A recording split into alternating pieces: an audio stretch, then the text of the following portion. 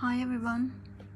In this live session we're going to solve two equations which was posted by the great mathematician Ramanujan, and the equation says root x plus y equals 7 and x plus root y equals 11. These are two equations. Now this may look tricky how to solve this. You can try it on your own, give it a try. They look ordinary, but they are not. They are a bit quite tricky, so you cannot go with a simple algebraic method to solve these two equations. So how can we solve these two? So let's try this. Alright, so first of all, I have been given two equations which equals 7 on the right hand side and equals 11 on the right hand side. So and x and y here belongs to integer set. They are integers. So I'm going to write that x and y belongs to integers. Now, what is the first step you can do to solve these two equations is,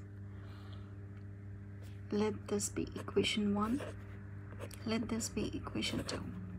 So you can subtract equation 2 from equation 1. So when you subtract equation 2 minus equation 1, what are you going to get? So let's see. You have root x plus root y. So you have root x plus root y. So you're going to get equation 1 minus equation 2. You're going to do equation 1 minus equation 2. Root x plus root y, then you have minus of x plus root y equals 7 minus 11. That's the first step what we are doing in this. Now what can you think of? Let's open up the brackets. So you have root x plus root y minus x minus into plus minus root y equals 7 minus 11 is negative 4. Now what can we do? We can just pair up. Alright, I think I messed out something. Root x plus y. This is not root y, that's just y. So you have y minus x, so I'm going to bring that here.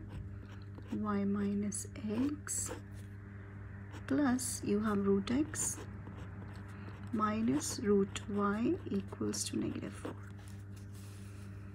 Alright, now what can we do? Now if I want to just take out the negative sign out of here, what will I have? Minus of, I'll just have x minus y plus I have here the same thing, root x minus root y. So I can just put it in the parenthesis, and I have here negative 4.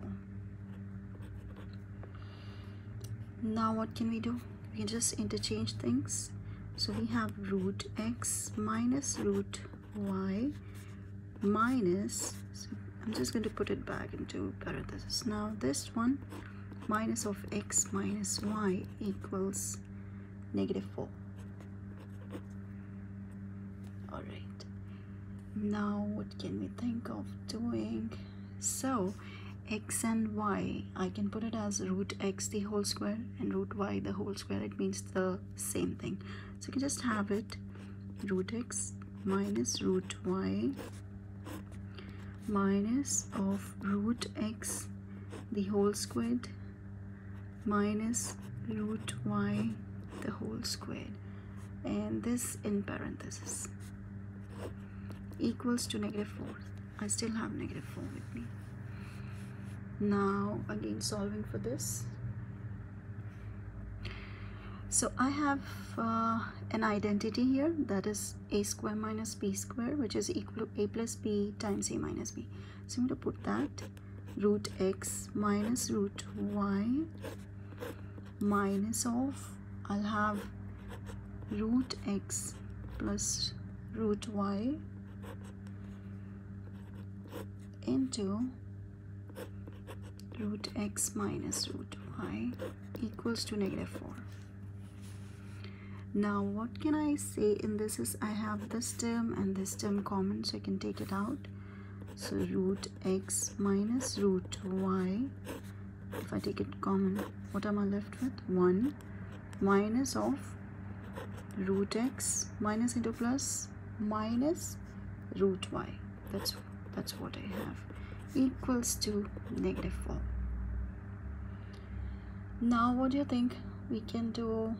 We can just take out the negative signs and cancel it off on both sides. Let's see. I have root x minus root y, and then let me just shift all the negative signs. So I'll have root x, positive root x, plus positive root y, and -1 equals to +4. Now if you can see, I have two factors, one factor and the second factor, this one and this one, which equals to 4. So what are all possible combinations we can have for 4? So you can have 2 and 2, and you can have 1 and 4, you can have 4 and 1, positive and negative both as well. So now let me write down. So if you have the possible combinations as, suppose root x minus root y equals to, now if you have 2, let me write down another one. The other equation is your other factor, root x plus root y minus 1 equals to 1. So if this is equal to 2, my other solution will also be equal to 2. If root x minus root y equals to 1, so my other solution will be equal to 4. If this factor, root x minus root y equals to 4, my other factor should be equal to 1. So I think I got all possible combinations. Other than this, we don't have any possible combinations more. Now what can we do for this? We can just add the two equations, add all the possible combinations and check. Let's see. So you have root x plus root x, you have 2 root x minus root y plus root y gets cancelled, so you're left with -1 equals to, you'll have 2 plus 2, 4, 4 plus 1, 5, 4 plus 1 and 5. Now if you only want root x, let it be 2 root x, so -1 goes the side, it becomes +1. 4 plus 1, you'll have 5, 5 plus 1, 6, 5 plus 1, 6. Now root x will be equal to 5 over 2, comma 6 divided by 2 is 3. Now you cannot have a fraction because, as I already told you, x and y belongs to integers.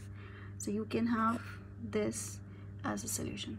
Root x equals to 3.